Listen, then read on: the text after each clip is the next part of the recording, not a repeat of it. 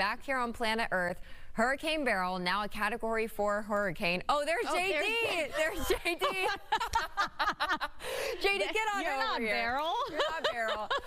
NASA is providing this view of the storm from the International Space Station, and officials say the extremely dangerous storm may devastate communities with storm surges, floods, and high winds. Beryl is the earliest Category 4 storm on record, according to the National Hurricane Center. And by the middle of the week, JD, the storm is supposed to slow down. Is this true? Which camera's on? Tell me which camera I'm supposed to It's on you look now. at, and which one I'm not supposed to walk in front of. In your defense, you were being very professional, trying to get to your spot with plenty of time. I'm supposed to be here. The shortest path was it was right in front of that camera, unfortunately. Right when you said Hurricane Beryl, and and there comes there we go.